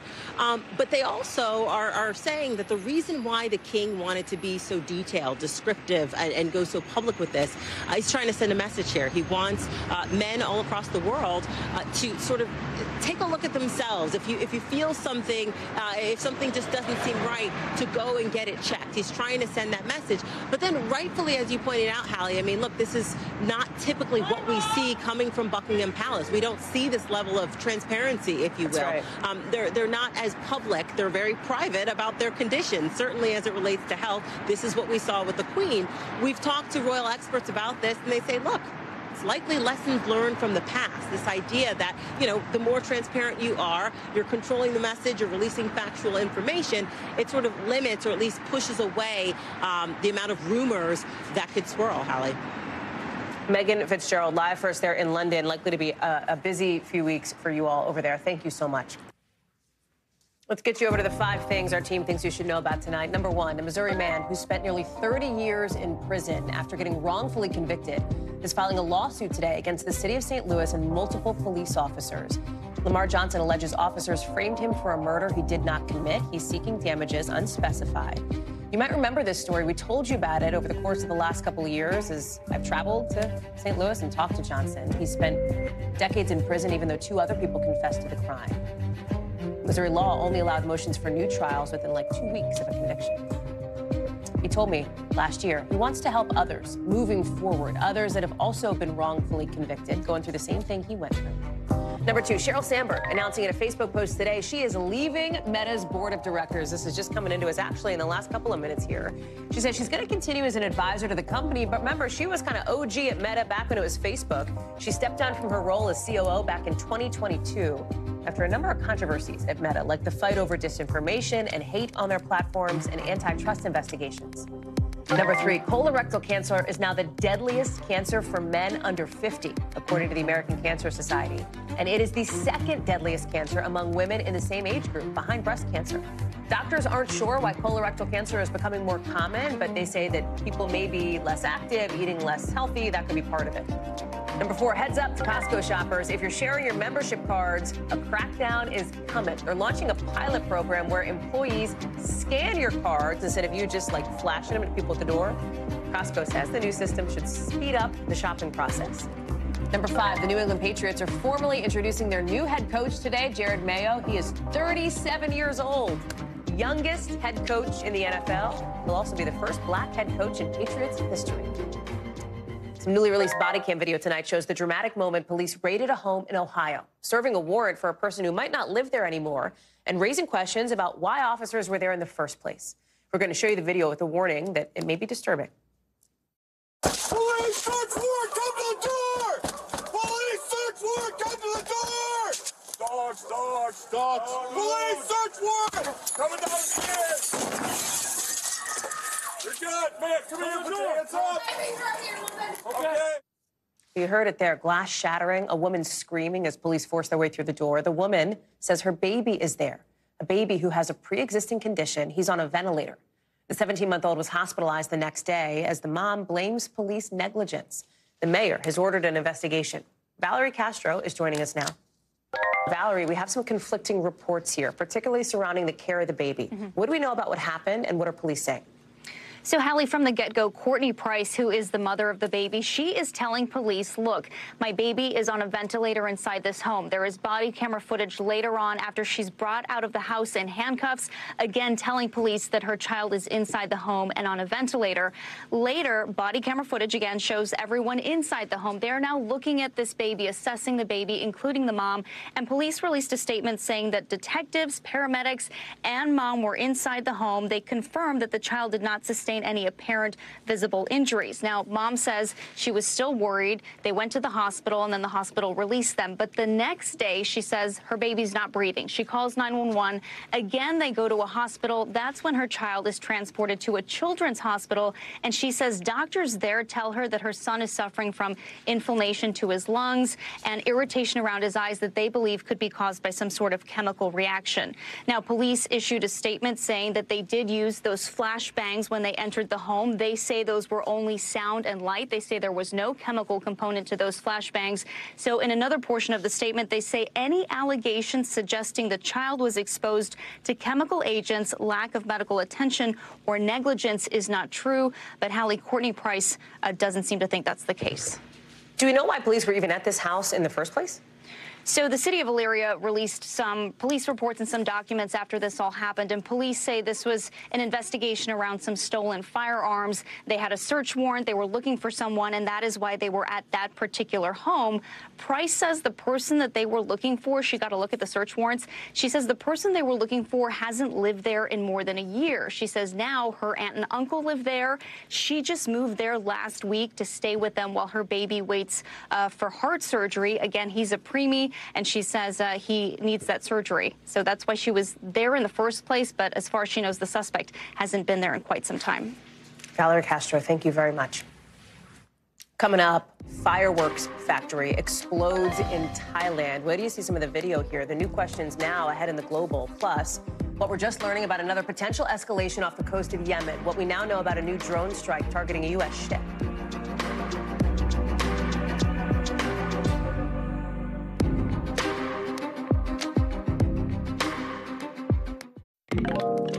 NBC News covers hundreds of international stories every day, and because it can be tough to read or watch or listen to them all, our international teams have done it for you. Here's some of what they're watching in a segment we call The Global. Out of Zambia, more than 400 people are dead from a cholera outbreak that is just ripping through the country. Schools are now going to close as cases hit above the 10,000 mark. The government there says it's launching a huge mass vaccine program. They're spending nearly 2.5 million. They're sending, nearly 2.5 million liters of water to communities that have been affected. The UN says this is part of a recent string of outbreaks across southern African countries since the start of last year. In Thailand, at least 20 people have been killed after an explosion at a fireworks factory. You are looking at, that's the factory. Or what it used to be. I mean, that's what's left of it, I should say. Rescue workers say nobody survived. Just horrific. No word yet on what caused it. And out of the UK, the House of Commons is passing the Prime Minister's controversial bill to send asylum seekers to Rwanda. Right-wingers and his Conservative Party demanded more moves to address illegal immigration, while the opposition says the bill violates human rights laws. Still, it's not passing without some embarrassment for Sunak. Two of his top party allies resigned over this whole thing. It still faces one more hurdle to become law. Listen, we've got some other breaking news just into us now. A U.S. ship hit by a drone strike in the Gulf of Aden today, the latest attack in the seas in the Middle East, with Yemeni armed forces claiming responsibility. This comes right after the U.S. declared the Houthis, based in Yemen, a terror group. The latest thing to try to stop all of those Houthi drone and missile attacks on military ships and commercial ships in the Red Sea. But the Houthis are not backing down, saying they're going to keep fighting with the top leader, saying in a new statement to the U.S., you can call us whatever you want. Remember, the U.S. and allies are also hitting the Houthis with strikes in Yemen over all this. That new terror label that'll take effect in 30 days brings along financial sanctions and penalties for the Houthis that the White House says they're designing to try and limit how much this harms civilians in Yemen, who are among the world's poorest and hungriest. Elsewhere in the region, of course, that war between Israel and Hamas continues, with inside Gaza much-needed medicine set to be delivered to hostages in exchange for more humanitarian aid. Richard Engel has more from Jerusalem. The crisis in the Red Sea continues to escalate. A short while ago, the Houthi militia, which controls large parts of Yemen, which has already been targeted by the U.S. military on at least 3 occasions, said that it carried out another attack on an American vessel. No confirmation of that strike. In the statement from the Yemeni military, that's how the Houthis describe themselves, they said that they fully expect there to be another American retaliation, but that they will not be deterred. They have already been designated just today as an official terrorist organization. That comes with consequences, making it more difficult for international humanitarian organizations to operate inside Yemen, making it more difficult for Houthi officials to travel, engage in any kind of international finance. Earlier, I spoke with one of the very top Houthi leaders, and he said that despite the terrorist designation, they had been on the U.S. terrorist list, then taken off of it, and now put back onto it again. They said that they will continue to carry out attacks in the Red Sea. They said that they are targeting vessels that are bound for Israel or assisting Israel in its war against Hamas in Gaza, but that other ships are free to transit through the Red Sea and will not be targeted at all. That is something that is disputed by the Biden administration. In the war, ongoing war between Israel and Hamas, Hamas that has left so much destruction and created so much suffering for the people of Gaza. A deal has been reached and is now in the early stages of being implemented between Israel and Hamas, brokered by Qatar, involving France, to get medicines to the hostages. There are at least, Israel believes, 100 hostages still alive in Gaza, held by Hamas and other militant groups. And when these hostages were kidnapped, some of them were injured, some of them are elderly. By now, many badly need medication. So the Israeli government provided the intermediaries detailed lists of the medications that they require. The medications came from France, flown to Egypt. They're being inspected now and will be transferred from an Israeli crossing point into Gaza. For every single box of medicine going to the hostages, according to the deal, 1,000 are to be delivered to the Palestinian people. The inspections are underway. It is a slow process, and it is hoped to be in full swing by tomorrow morning local time. Our thanks to Richard Engel for that reporting. We got a lot more to get to coming up, including some new moves from the FAA tonight after that scary explosion, that scary door blowout, basically, in midair. How the agency is now expanding its investigation into Boeing. Plus, e-bike battery fires. We are seeing more of them across the country, with officials warning that number may not go down anytime soon. The FAA is announcing today it's finished the first 40 inspections of those 737 MAX 9 planes. They're looking at the data, then they're going to look at the rest of the fleet. Remember, MAX 9s are grounded. They are not flying right now because of that gaping hole in the middle of that Alaska Airlines flight. Remember that about a week and a half ago? That's because that door plug you see on the ground blew out of the plane. It basically popped out of the plane's body, fell down to the ground. That's why all 737 MAX 9 planes are grounded in this country. Now, the FAA says today they're paying special attention to the subcontractor that makes and installs these so-called plug doors. Just as we're learning exactly where that part was made, officials aren't saying when they think the MAX 9s are going to be ready to fly again. I want to bring in Tom Costello now. This obviously affects United. This obviously affects Alaska, which fly those MAX 9 planes. Yep. Talk about the timeline to try to get those planes back in the air. Do we have any idea?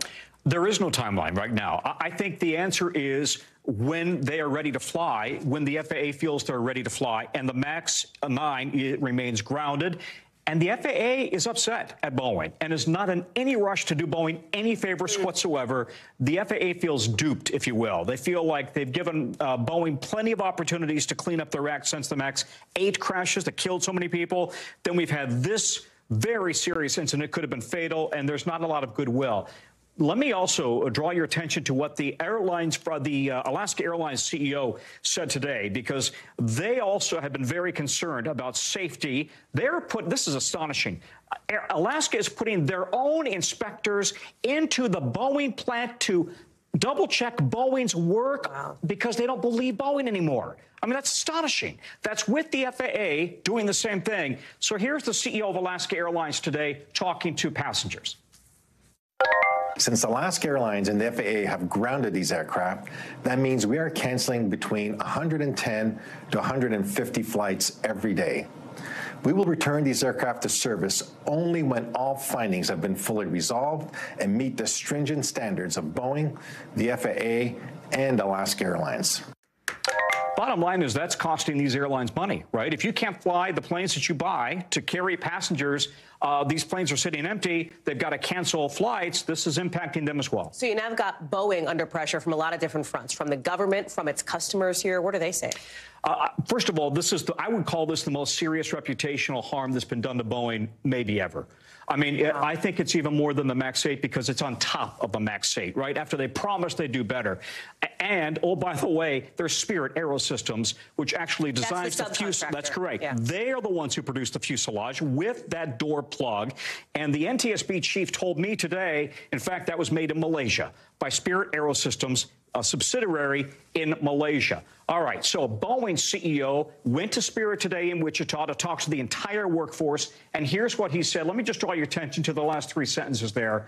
He says that we're essentially, in every way, we are going to learn from it, the event, and then he says we're going to apply it to literally everything else we do.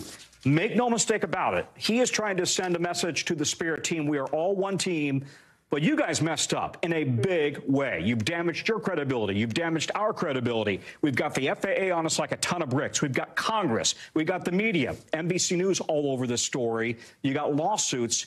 This is exactly what they did not need, and it is very serious. Do you see a broader domino effect on the supply chain at all because of this? Well, I think that there are serious questions, and these have been raised for a long time, by the way, in the Wall Street Journal, the Seattle Times, the New York Times, about the supply chain that Boeing has turned to. They want to streamline everything, cut costs. They often turn to the cheapest supplier they can to cut costs.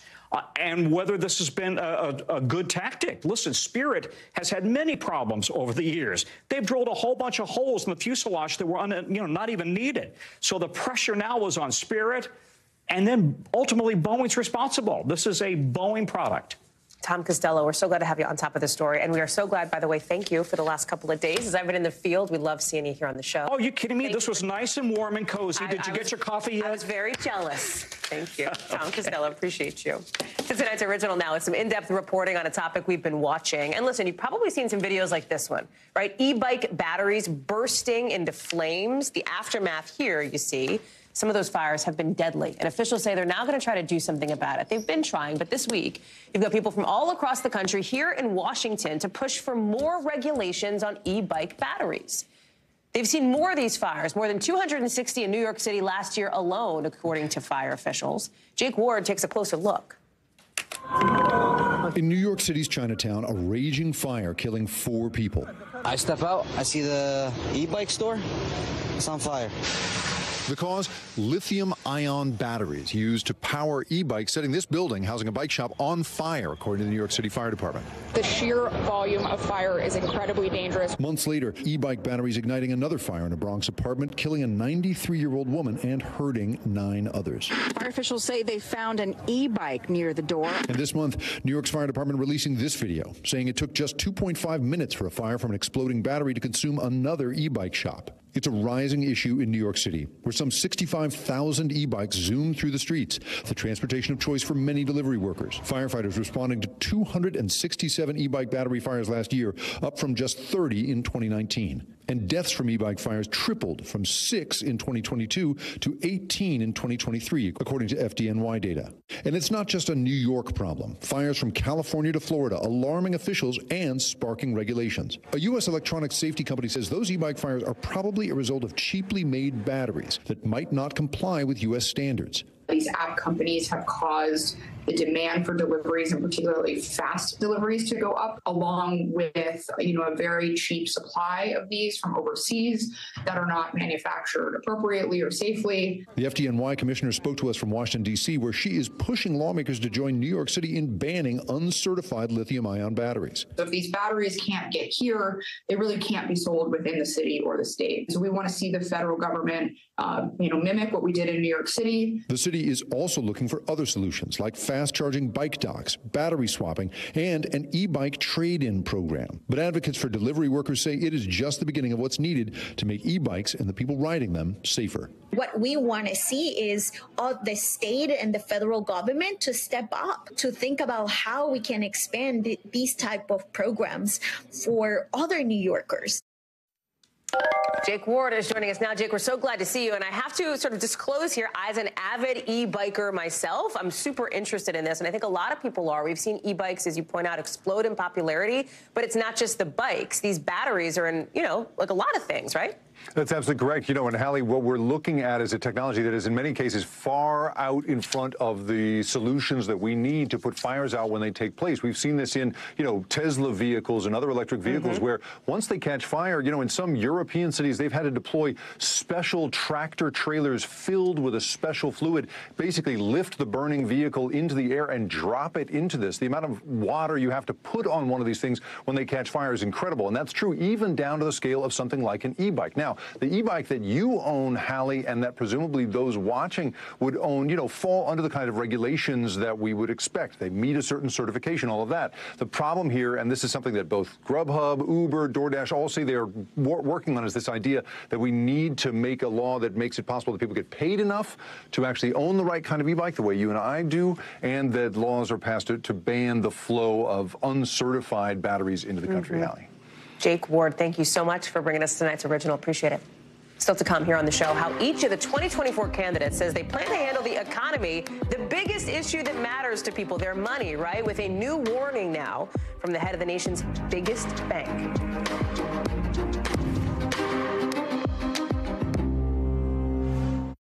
A little bit of a yellow flag today on the economy from one of the world's most powerful bankers, Jamie Dimon, the head of J.P. Morgan Chase.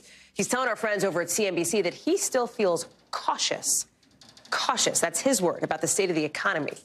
Here's why. He cites Russia's war in Ukraine, unrest across the Middle East. We talked about that earlier in the show. And then some question marks over what the Fed may do on inflation and interest rates. All of it coming together in an election year where Americans are split along party lines about whether the economy or democracy is a bigger issue for the next president.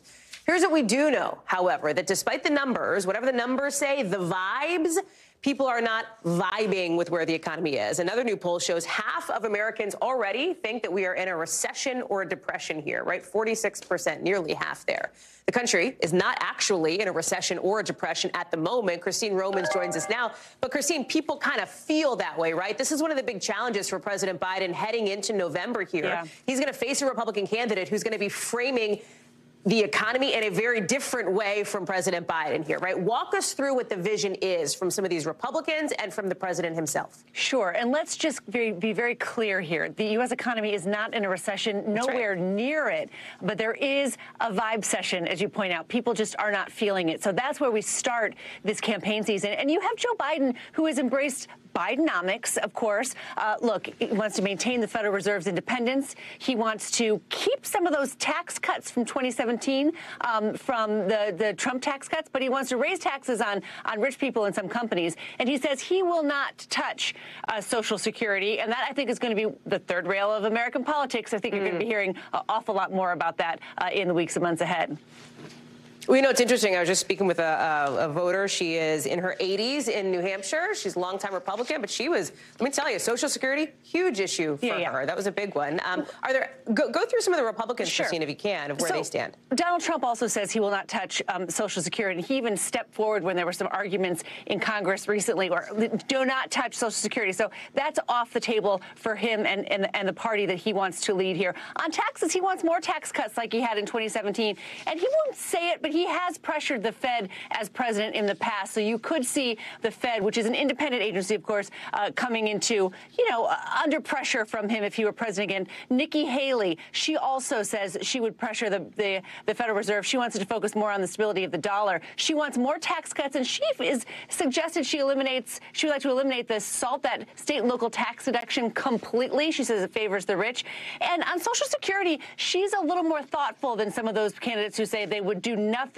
She has floated raising the retirement age for very young people. At some point, just the numbers don't work out. And this is where Ron DeSantis is, right? Putting pressure on the Federal Reserve. I think you can expect that. He wants to abolish the IRS completely and have a flat tax. And when he was running for Congress, he said that he would privatize Social Security and raise the retirement age, although he's not saying that today. When do you think, Christine, and thank you for that, because that's a super clear sort of look at some of the big issues for people economy-wise. Let's go back to the vibe session thing. Right. When might the vibes match the numbers? Like, what's the sense of things? Because unemployment is low, inflation is slowing down, wages are up. Like, what is the disconnect? So it's starting to happen now. We had a University of Michigan Consumer Sentiment Index that was improving, quite frankly. You had retail sales this week that were strong, so people are still spending. So one after another, we're starting to see that loosen up just a little bit as inflation has come down from its record highs. So that Michigan number, you can see improving there. And then overall, it really depends, too, on what your politics are. Republicans under a Democratic president tend to feel a lot worse about things than Democrats do at the moment. So there's also a partisanship thing that you can see happening here based on who's in office. Christine Romans, thank you so much. Great I to really see appreciate you you being on for the breakdown tonight. Good to see you, too. That does it for us for this hour. We've got a lot more coverage picking up right now. Thanks for watching. Stay updated about breaking news and top stories on the NBC News app or follow us on social media.